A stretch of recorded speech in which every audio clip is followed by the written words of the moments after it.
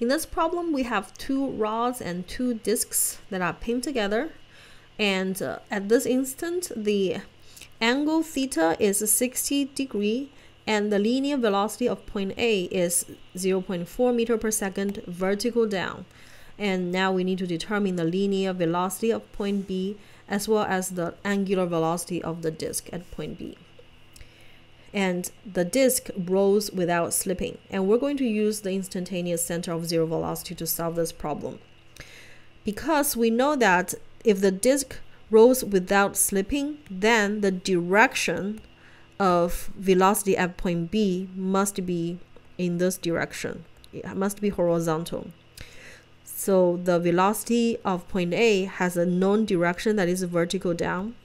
And point A and point B are both on this rod AB, therefore they belong to the same rigid body, and we know the directions of two velocities on this rigid body. Therefore, if we extend this line and extend this line, and then we can draw lines that are perpendicular to this and this, to the two linear velocities, and where they intersect, this is IC, the instantaneous center of zero velocity at this moment.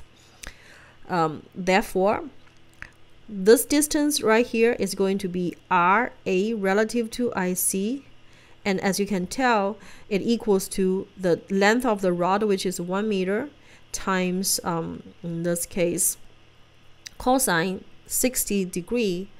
Therefore, that equals to 0.5 meter. And this distance right here is RB relative to IC, and that equals to 1 times sine 60 degrees, and that is 0.866 meter. So at this point,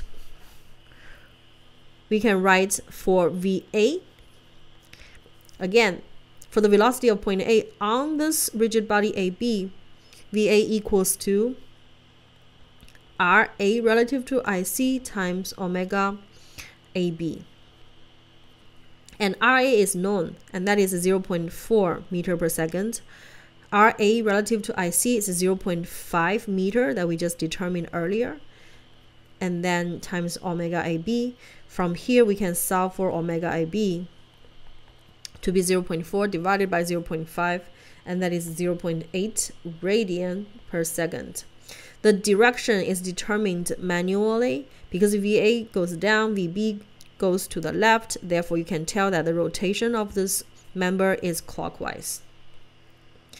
So now, because point B also belongs to the same rigid body, so VB also equals to RB relative to IC times omega AB, which equals to 0.866, we determined earlier, times 0.8, and that equals to 0.693 meter per second.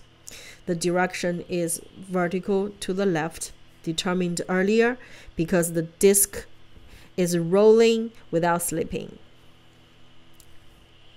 So as you can tell, using the instantaneous zero velocity, instantaneous center of zero velocity, we can quickly determine angular velocity and linear velocity of some other points on the same rigid body.